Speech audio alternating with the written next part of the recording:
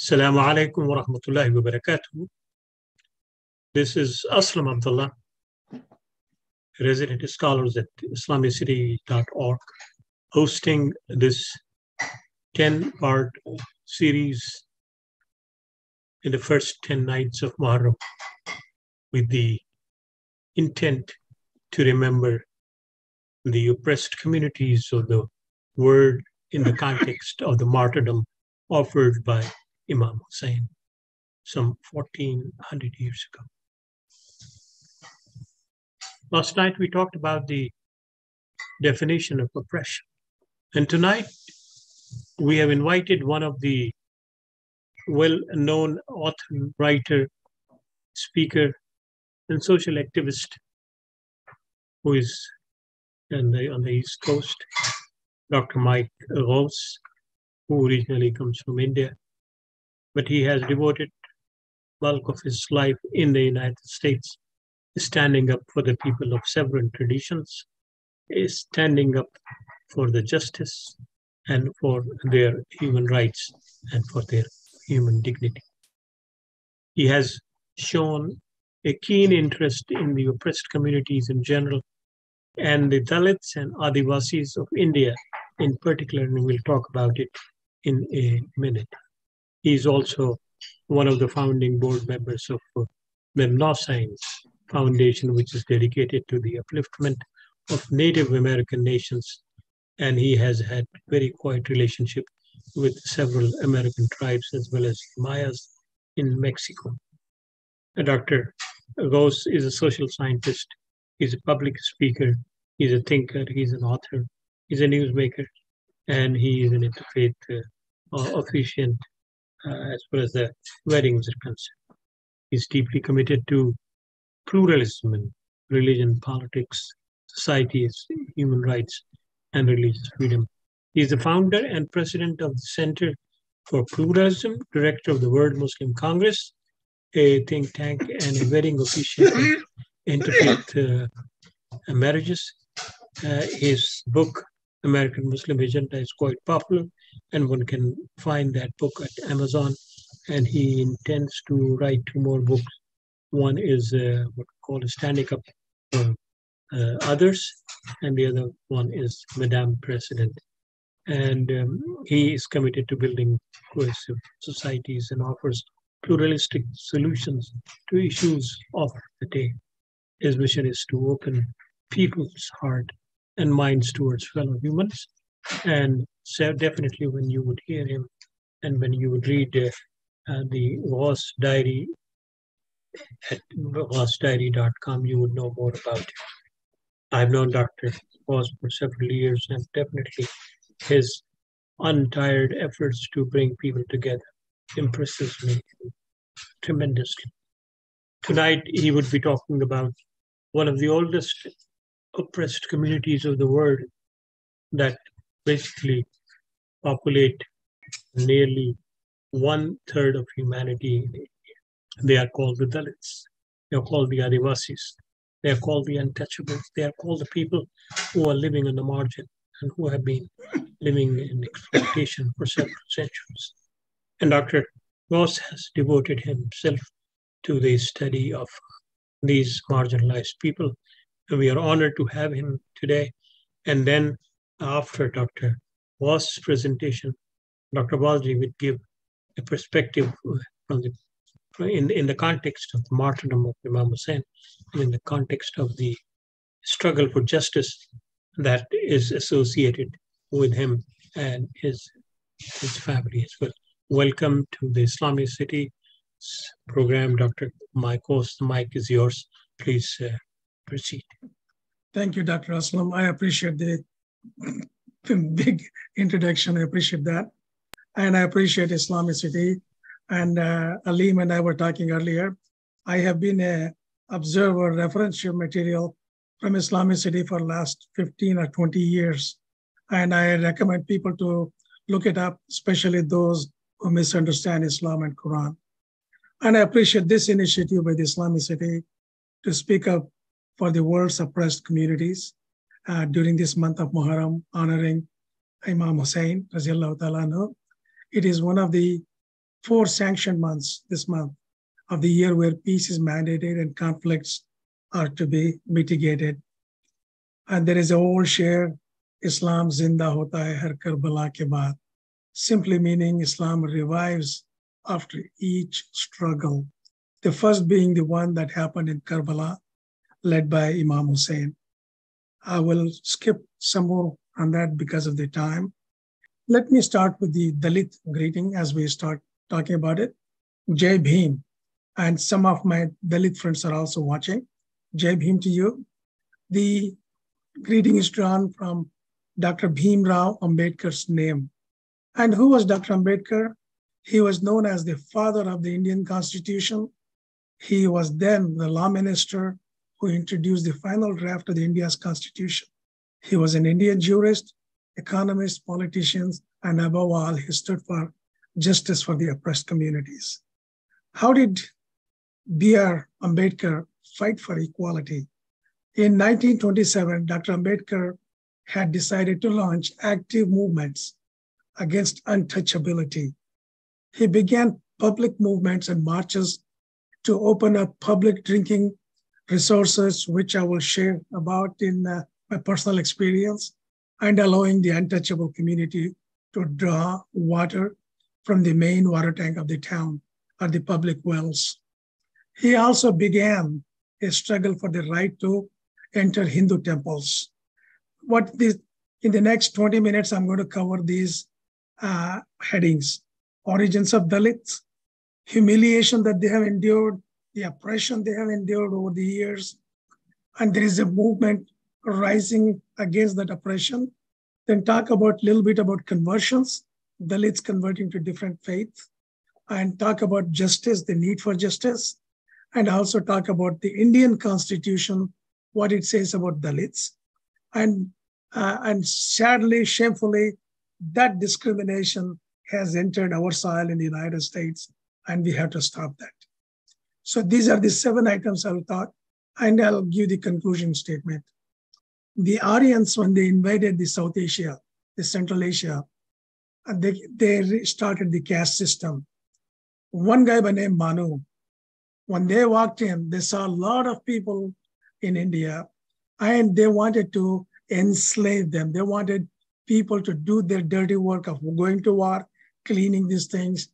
And there is actual movie called Shudra to Khalsa, made by Sikhs, and it captures the exact way how Dalit things came about. It is an over-dramatized movie with a mixture of facts and fiction. The film's timing is terrible given the situation in India. It is a raw narrative about how the Aryans conquered India by the oldest technique known to mankind, divide and rule. They claimed themselves superior to the natives and created the Varna system, the caste system. Also, the Brahmins were on the top, whereas most of the native populations were considered subhuman, below them, inferior to them. In the lowest rung of the society were the Shudras, Brahman, Kshatriyas, and Shudras. And they were also known as untouchables. The natives were told, I'm coming to a point, it's a very sad point. The natives were told that the Varna system was created by God. And imagine 1,500 years ago, people did not have the ability to question, nor do have the ability to read. They believed whatever the person with knowledge, like the Brahmins, told them. They believed that this is God's word, instilled fear among them. The Shudras offered severe humiliation and deprivation of all human rights. The Brahmins declared that God created the untouchables to serve them, and the Shudras believed it was their duty to serve Brahmins as it's God's words. The film points out Manu Smith was created by a supremacist man. It is time for Hindus collectively to reject Manu Smriti. But unfortunately, that is what the current government in India wants to make the law of the land. and it is not going to be good for India in the long haul. How are Dalits different than other Indians? I'm sure many of our friends who are non-Indians, non-Pakistanis, and non-Bangladeshis were trying to see how can you distinguish between a Dalit and a Muslim and a Hindu. It's very difficult, but the caste systems are so rigid, one can easily identify them. There are 170 million Dalits in India. That is 16% of India's population. And the conversions, the government has banned conversions. And if Dalits want to convert to Buddhism, they have to get the permission. And Buddhism was once a dominant society in India. The upper caste Brahmins, again, it is politics, not religion, massacred the Buddhists and Jains around the 5th and 6th century and destroyed their stupas and temples respectively. And this is the point I wanted to come to. In the Al Jazeera video that I saw, this caught my attention, this sentence. One of the men says, "We hate ourselves for what God has given us. We hate ourselves for what God has given us. And we question how we came into being." This is sad. They were made to believe that they were inferior, they were to serve. And it is very difficult to undo that thinking that has been there for 1,500 years. Buddhism talks about self-respect. And there were mass conversions recently happened in Nagpur, 5,000 Dalits converted, and there have been villages converted because they feel they can feel some dignity, some respect, and non-discrimination if they're Buddhist. At one time, they used to convert to Islam and at massive levels. The Indian Constitution, of course, abolished the untouchability in 1950. However, it has not filtered down to the social practice. The law is there, but socially it is not practiced. Still very bad in India. I'll share some personal examples. The Dalits were also called untouchables prior to India's independence. Then Mahatma Gandhi called them Harijans, that is God's people. Many in India call Harijans. I used to call Harijans. The word Dalit, you may be wondering where the word came from, comes from the Hindi word dalan, meaning oppressed or broken. So that's the summary or the origins of Dalit and Dalit suppression. They're reduced to be subhuman, and they believe it. And that was a sad statement in the Al Jazeera video. Now talk about the humiliation that the Dalit community has gone through. I'll tell some personal stories. If you remember, President Trump in the Puerto Rico situation when there was storm, he was throwing the toilet papers to people as if they were nothing, they had to catch it. And this is what happens in India, even today. The food, the leftover food is thrown at the Dalits. They have to grab and eat in a banana leaf or in their hands. That is very degrading, dehumanizing, very shameful. I don't know how people feel about it. Similarly, they were not allowed in their homes. And my dad was a mayor at that time in the town. He broke all the traditions. He allowed the Dalit people to come in our home. My mom would cook food. They would eat in the same place that we would eat. Whereas the tradition at that time, they were not allowed inside the homes because the homes got dirty. They were not even allowed in the temples. So my dad put a big fight. As a kid, I used to go the first time, it was in 1961, these public taps were installed in my town, Yelahanka. And every street corner, there was a tap, and people would come up with their vessels to catch the water. And on one side, there were Brahmins, and all others, for some reason, including Muslims, were in the same line. And then there was another line for the Dalits. And this is very difficult.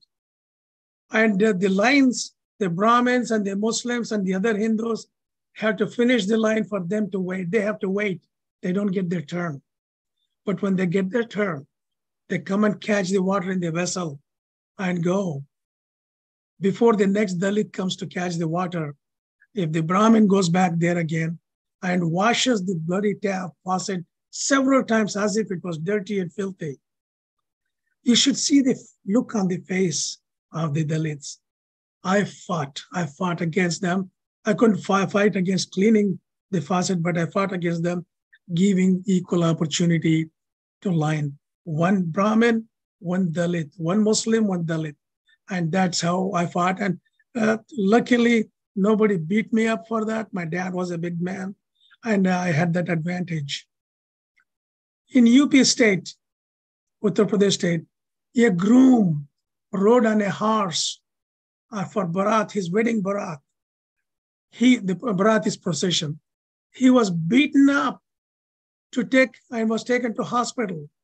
The upper caste Hindus cannot tolerate that an inferior, subhuman animal man can ride on the horse, which is above them. And that is very humiliating. A groom cannot ride the horse, which is a tradition, common tradition. This is very humiliating for the Dalits. They have endured this for centuries. And the sad part is they believe God has ordained them to be that. And as a result, they're not fighting it back for their own rights. I lived in a village called Irgampalli. I was going to be a farmer. My dad wanted me to be a farmer. I was connected with all the Dalits because in the farming, we all worked together. The landlord, the biggest landlord in my town, Irgampalli, by name Mr. Reddy, demanded the Dalit people to bring their wives and live with him overnight. You should see the faces of Dalits. They had no choices. They had depended on that. This is the kind of humiliation that Dalits have endured. By God, nobody should endure that humiliation. Those Dalit who follow the Hindu tradition are not even allowed to go into the temple. It is sick and tired. My Dalit friend Nagaraj finally built a Hanuman temple in our town because of the sickness that he couldn't go to the temple. Dalits are considered subhumans. They're excluded from the society. They're not part of anything, part of weddings, part of farming together. They're always kept away. Some of the jobs they do is skinning the dead animals, removing the human feces, attacking Dalits for killing the sacred cow. They didn't kill, they're skinning the cow, but they were attacked and beaten up, taken to hospital. And there are cow vigilantes. I'm sure everybody knows about that. And there are 4.3 Dalits are raped every week. 4.3 Dalit women are raped every week, and 2 Dalit men are killed every week. This is going on for centuries. They're scared, they're apprehensive, they cannot breathe free air. And recently, their pregnant woman was beaten because she refused to remove the carcass of a dead animal. She was pregnant, she was taken to hospital. Those guys kicked on her stomach with a baby inside the stomach. This is what the Dalits are enduring, the humiliation. 97% of the upper caste, if they do beat Dalits, they get away. Only 3% get prosecuted, whereas it is the other way around. 97% of the Dalits get prosecuted or thrown in the jail. They fled the villages. Their villages are being burned. Hundreds of attacks every year. A Dalit who stood up for Dalit marriage, he was shut in a room and the house was burned. He was alive inside. Nobody could do anything. The state refuses to do the investigation because they're Dalits. They cannot get justice. Without justice, the societies don't function well. It is the loss of India that we treat Dalits that badly. Dr. Ambedkar incorporated these rights for Dalit in the Constitution, he rose to become the committee chair. Jignesh Mawani is one of the Dalit leaders who is fighting for the rights of land rights of the Dalits. They were given the land, but they can't get it. So this is very sad what the Dalits are enduring, the humiliation. And that is the humiliation part. Now, some good news for the Dalits. There is a movement, there is an uprising going on.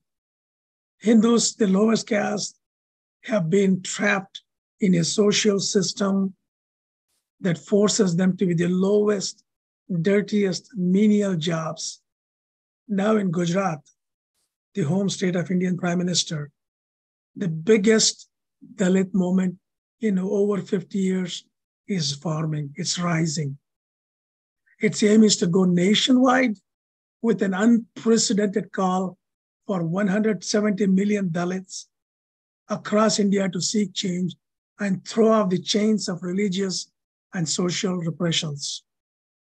With this unfettered access to this growing protest movement, million Dalits marched this to Ahmedabad in 2016, and they're planning again this year.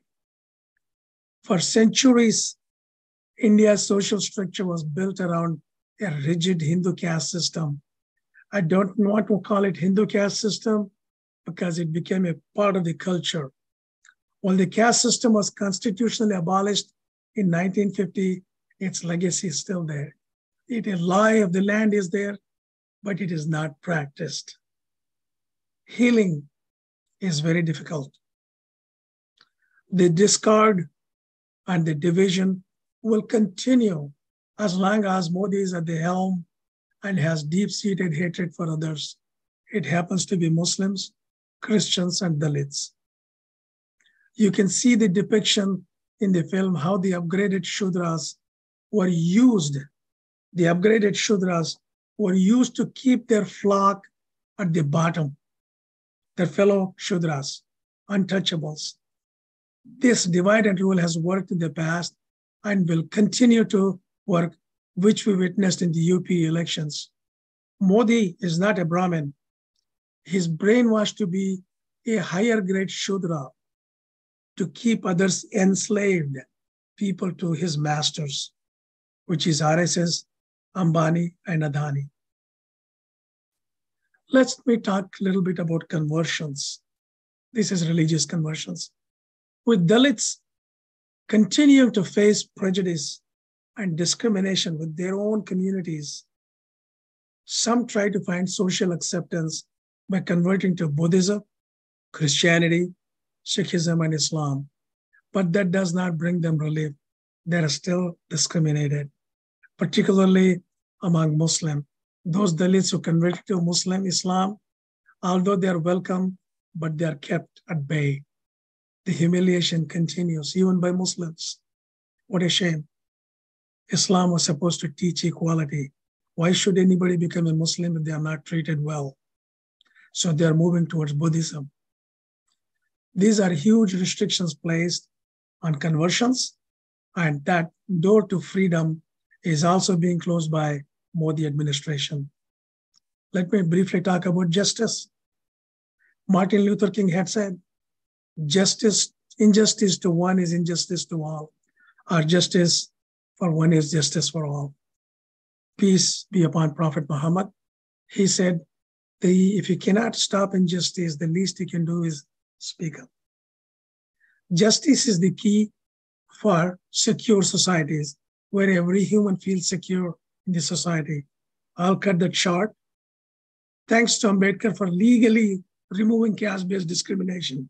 I'm certain it gave freedom to a majority of humans, but not all. Justice is one of the central values of any given society.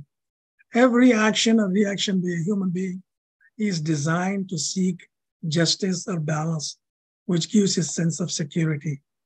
Now, the Indian Constitution, the sixth item. Article 15 of the Indian Constitution forbids discrimination on grounds only of religion, race, caste, sex, or place of birth. After independence, the Constitution once again abolished untouchability. Dalit and scheduled caste.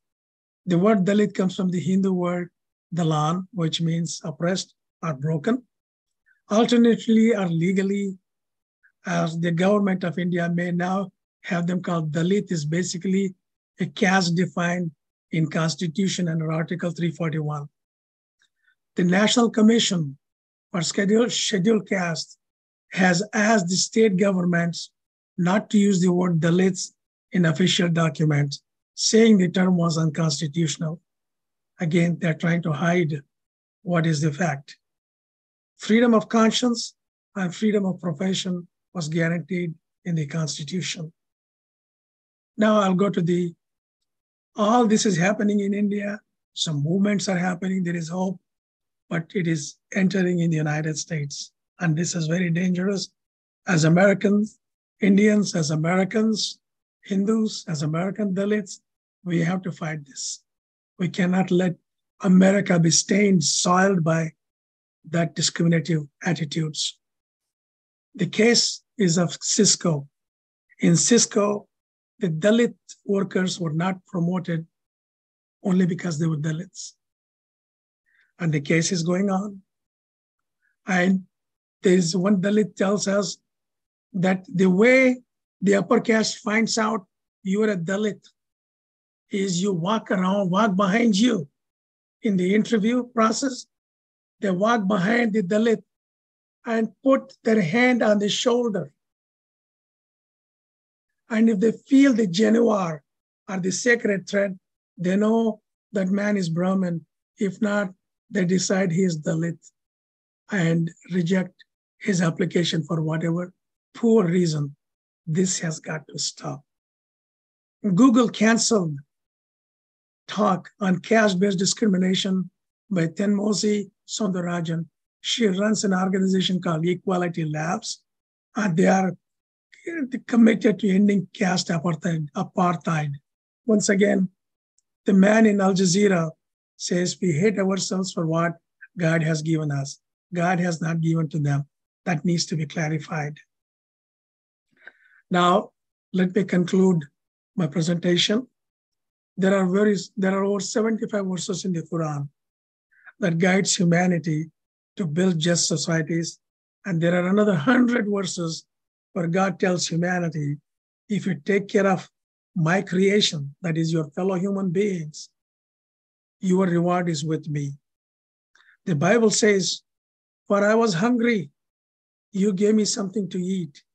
I was thirsty, you gave me something to drink. And it goes on. Prophet Muhammad, peace be upon him, said in his last sermon in March 8632 that an Arab has no superiority over non-Arab, black is not superior to the white, and vice versa. 1144 years later, after Prophet Muhammad made that statement in his last sermon, Thomas Jefferson included a similar statement in our immortal Declaration of India. We hold these truths to be self-evident, that all men are created equal and that they are endowed by the Creator with certain unalienable rights, that among them are life, liberty, and the pursuit of happiness. The above parameters are the basis for setting up our conscience. We are happy when we follow them and unhappy if we violate them. It behooves us to create cohesive societies where every human lives without fear of who he or she is. And that is when we attain peace. Peace of mind, free from guilt, free from tensions. Thank you very much. Thank you very much, Dr. Michaels. I am speechless after listening to what you have described through your personal anecdotes and through the historical realities. And Dr. Balchi, I'm sure what you heard certainly would make us restless that how come such a large segment of humanity has been in the suffering for the last several centuries, and the world has been quiet about it. Your reflections on that, what you heard. Thank you. Thank you, Dr. Ghouse, for that very impassioned elucidation of the state of the Dalits. It is truly, like Dr. Aslam says, we're left speechless to say in this day and age, this is what we are facing in India. To make an observation in the presence of Dr. Ghouse, who has personally witnessed, would really be like giving candle to the sun. So I'm not even going to attempt that. However, I'll take the opportunity to just put a couple of observations, questions. But one specific incident I remember well, that the 2001 Gujarat earthquake. And I happened to be part of the organizing committee at the World Federation, the Khoja World Federation, at that time. And 6 weeks, roughly, after the earthquake, we visited the areas of Bhuj, Anjar, Bachao, and where the main earthquake areas were.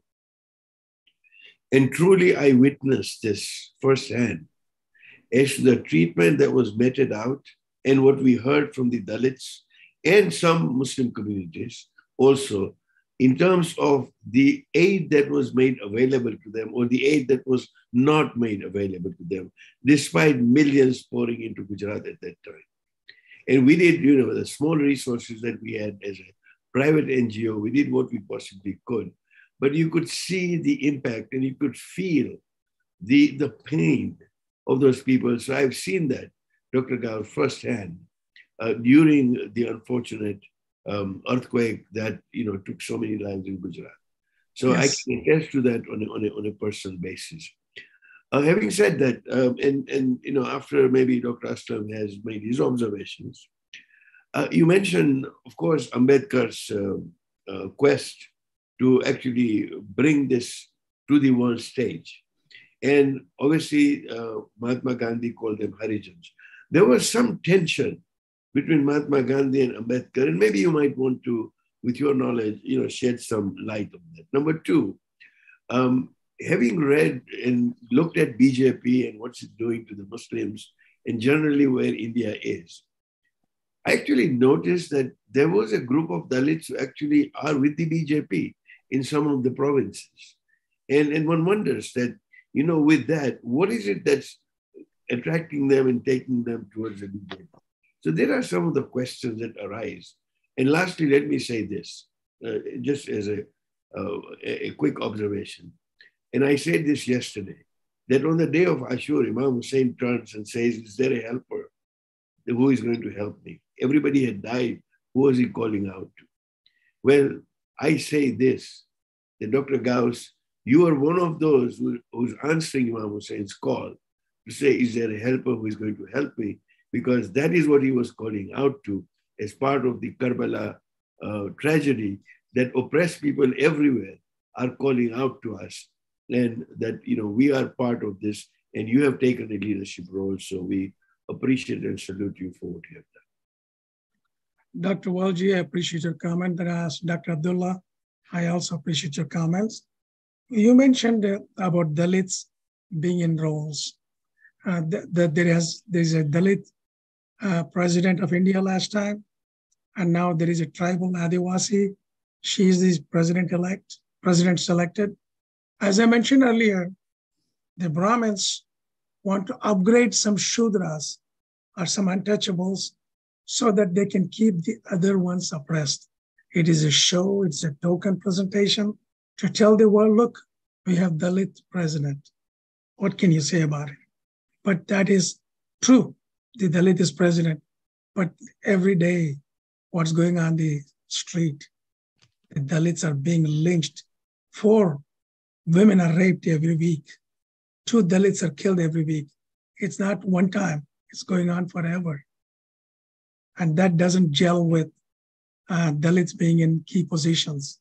And they are the tokens. And they are the upgraded Shudras to keep other Shudras way below in subhuman level. And that's what I can think of to answer the question. About Gandhi and Ambedkar, the tension. Mahatma Gandhi believed in total nonviolence. He believed there is a goodness in each human being, and he thought he could appeal to the Brahmins to accept Dalits as equals. And he wanted this to be a process where voluntarily acceptance comes, whereas Dr. Ambedkar did not believe in Gandhi. He believed there should be rules, there should be laws, and that should be encapsulated in the Constitution. So we had conflict on that issue for quite some time. But of course, I'm glad Gandhi yielded to Dr. Ambedkar for him to incorporate these laws into the Constitution. Dr. Ghouse, I have two questions. Hindu society is considered to be the oldest one of the oldest religious communities of the world. How come not many upper castes have identified and empathized with the plight of the Dalits and have tried to uplift them and have tried to basically treat them equally in their religious and social structures? And has there been any movement to abolish caste system in India from religion? Because if you look at the names of those people who claim to be Hindus, they all carry a last name which identifies a particular caste. And you hardly would find any person who does not use a caste name to identify himself. So how come there has not been an empathy with the plight of Dalits while the conditions are well known to all of us? That's the first thing. And secondly, how come Muslims who have been in India for almost over 1,000 years and who quote the Quran for justice, who quote Imam Hussein for the struggle and sacrifice, and who basically make big claims that their religion talks of equality and their religion talks of egalitarian values, have not come to the rescue of Dalits and have not made context and relationship with the Dalits as far as the social relationship and what we call the political or religious relationships are concerned.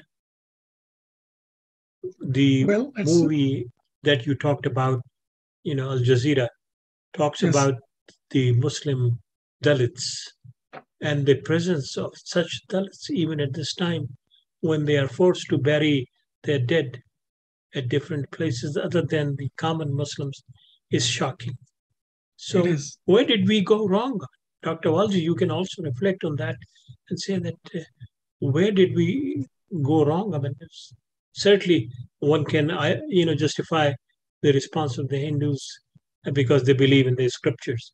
But the Muslims who believe in the egalitarian concepts, how come they let this happen for 1,000 years while they were present in India in a significant manner? Dr. Abdullah, I think we all know the Muslim scholars are the villains of this situation. The scholars, not all, they're great scholars. There were some around the 11th, 10th, 12th century who were responding to the Crusades and labeling other people less than them. The Muslims, even some Muslims today, shamefully use the words al-kufar la itibar. I don't know if you have heard it. I have heard it as a child growing up, meaning don't trust. And kufar means Hindus to them. It's not Hindus, but they label it as Hindus and use it as a derogatory term. One. And the Hindus are considered napak. They are dirty people. This is a myth. We're going to bust these myths in a program we're coming up with, busting myths between Hindus and Muslims. There are a lot of myths Muslims have propagated against Hindus, and that holds them from being open to others are treating them as equals. And that has continued it. And it is time we bust that. We should listen to what Prophet Muhammad said. If we honestly believe in Prophet Muhammad, he said, no Arab is superior to the other, no black is superior. If we believe in it, then we need to practice it as Muslims. If not, shame on us if we can claim to be Muslims. The other value of Islam, one of the greatest values that Islam has inculcated, is equality. You have to feel, think, act, your language, everything has to treat equally. One of the greatest examples is the Surah Kafirun. I will not go the whole Surah. There are 6 lines in Surah Kafirun. The first verse says, this is how God is telling us to treat fellow human beings. The first line says, I don't worship what you worship. The second line says, you don't worship what I worship. So there are 6 lines like that, 6 verses. Look at the beauty of this statement. God is telling us to talk to the other person, carry a dialogue where I don't treat the other person less than me. It doesn't say what you worship is inferior to me. What I worship is superior to me. God does not want us to do that. God wants us to say what you worship is not what I worship. What I worship is not what. Both of us are an equal pedestal. That is how you carry a true dialogue. When you carry a dialogue, give full dignity to the fellow human beings, we come to an understanding. This is where, Dr. Abdullah, Muslims lost somewhere in the conversation. We need to learn to treat everybody as a full person created by God and believe in Prophet Muhammad, believe in Allah's guidance. And I think that would bring about a change. And Dalits are Muslims. Even among there is a nonsense called Ashraf and Ajal, something like that, which I'm not familiar with in South India, but it is there in North India. They don't marry among each other. What kind of Islam they're following? So that's one.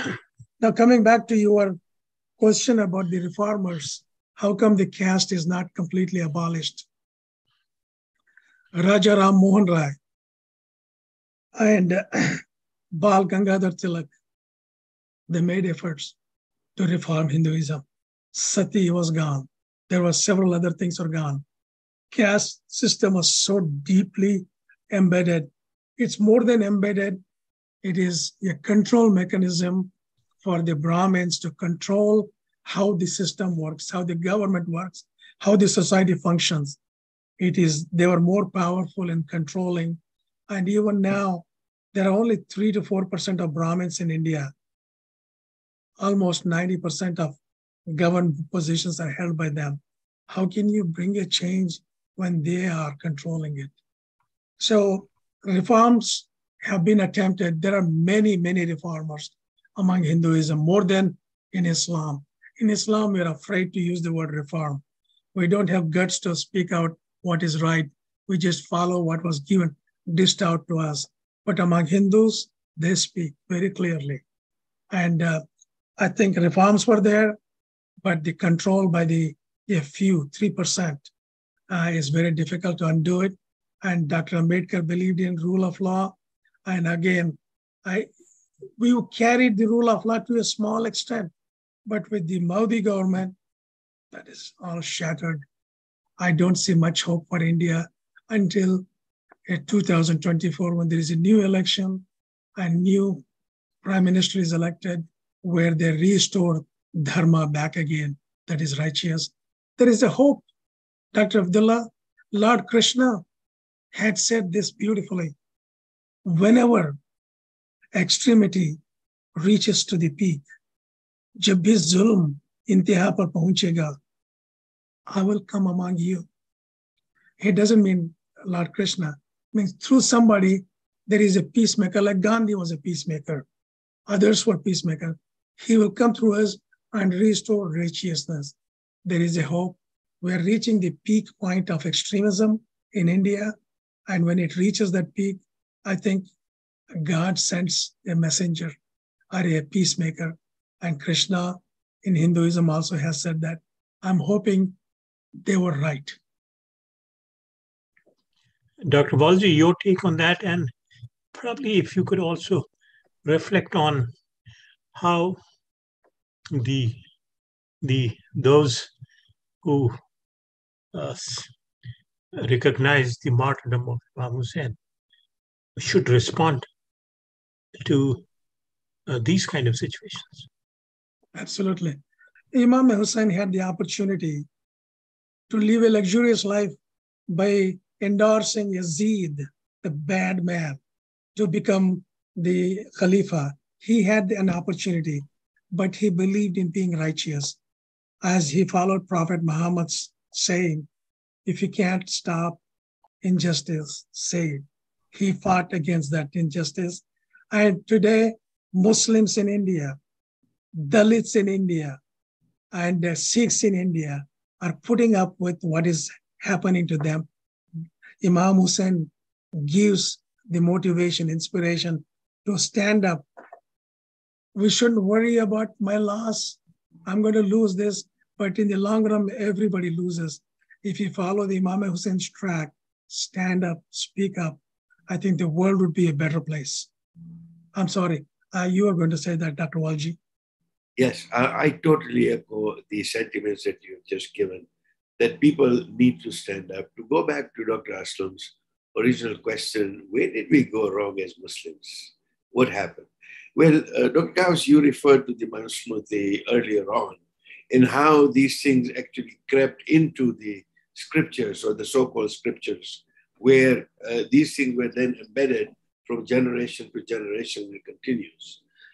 I believe that there came a time when, in this short time, all I can say is give an example, that there came a time where the movements of the type that Imam Hussein motivated us somehow became fossilized. We actually became prisoners of our own rituals and forgot the essence. You know, Maulana Rum says this beautifully. He said about the Muslim community at one point in time that you have a bottle of perfume and all you're doing is looking at the form and the shape of that bottle, never opening the bottle to feel the essence. And I believe that these rituals were the ones where we got cocoonized within those rituals and that free thinking. Imam Hussein said at that time to the army of Yazid that if you do not believe in any religion, these are his famous words, at least think like free men. This is what he said. And I believe that we as Muslims and the Dalits themselves, the others, communities in India, I think the idea of thinking as free men seems to have gone, and we each are looking for our own personal interest to say, what will I lose if I stand up? Imam Hussein was willing to sacrifice his 6-month-old baby for that. We, as today's communities, are not willing to stand up to this. And unless, like you said, a Krishna comes, a Savior comes, a Mahdi comes, that one is able to do this. In the meanwhile, I believe that as people who feel on social justice, and we wouldn't be here talking in the middle of the night about this if we did not, that if we are able to at least pass this message on to the rest and say this is something that needs to be done, nothing will happen. This falls on the few to raise those voices, and at least on the day of judgment, we can say to our Maker that, Ya Allah, we tried, we did what we possibly could. And this is our fate, unfortunately. I don't want to be a prophet of doom, but a question to you, Dr. Ghouse, is, you mentioned the Gujarat movement, which is picking up some more steam now. There have been, as we know in history, many different movements for the Dalits, and they came and went.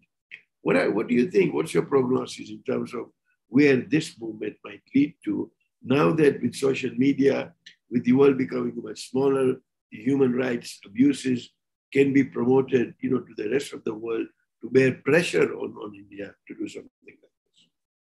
Thank you very much. And I think this is the taking point that no matter where we are and no matter what school of thought we belong to, we must all coalesce our efforts for the struggle for justice for all, regardless of their faith and regardless of their ethnicity and their culture. And I think this is the message that our great leader, Imam Hussain, wanted to leave us with, that never underestimate your own dignity and your own capability in fighting injustice wherever you are. Even if you are one, you can make a difference by setting an example of sacrifice and by accepting the martyrdom, if that be the fate. And I think that is what Dr. Walji was alluding, and you were also alluding, that unless we are willing to sacrifice our own comfort for the sake of those people who have been denied justice, things are not going to change. The oppressed communities, no matter who they are, where they are, the least they want is an acknowledgement. And the Dalit community today, I hope, feel that Muslims are standing up for them. That acknowledgement gives them some relief. It may not change their plight, but gives them some relief. And I appreciate IslamiCity, Dr. Walji, Dr. Abdullah, and everybody here for doing this program. I appreciate that. Thank you very much for coming to the show and then sharing your valuable information. And then tomorrow, we would have one of the leading professors of the American Native Studies in the United States, who also happens to be the spouse of Dr. Ghouse, to talk about the plight of Native Americans. And we would definitely learn from the direct sources what happened in this country and how come the present generation is totally unaware of what many of its predecessors did to those people who were the original inhabitants of this one. So please do let other people know about it so that we can all basically have a fresh perspective on that. So with that, I think we should conclude. It is almost 9:10, and who else other than Dr. Walji be there to give us the concluding remarks and the dua. And with that, inshallah, we will conclude tonight's session. Dr. Walji, please. Jazakallah, Jazakallah. Thank you, Dr. Aslam. Thank you, Dr. Ghouse, for standing up for the rights of the oppressed. And I appreciate being part of this movement where we remember Muharram and we remember Imam Hussain with something that is practical and rightly so, that the least we can do is be a sense of solace for our Dalit brothers and sisters, within their plight. And just as it is that, there are two terms, and in this part of the dua, that, Ya Allah, do not just make us witness these events, but make us to actually be witnesses and to make sure that we are actually part and parcel of being a witness, not just witness. The witnessing that we would do would be that we would be part of that and not just pass on. And this is what we pray to Allah subhanahu wa ta'ala, to give us the tawfiq to stand up, to remember Muharram, to remember Imam Hussain, and at the same time, give us the tawfiq to try in our own small way, implement, convey the message. And we, with those words, we say, Bismillahir Rahmanir Rahim. ربنا لا تزغ قلوبنا بعد إذ هديتنا وهب لنا من لدنك رحمة إنك أنت الوهاب برحمتك يا أرحم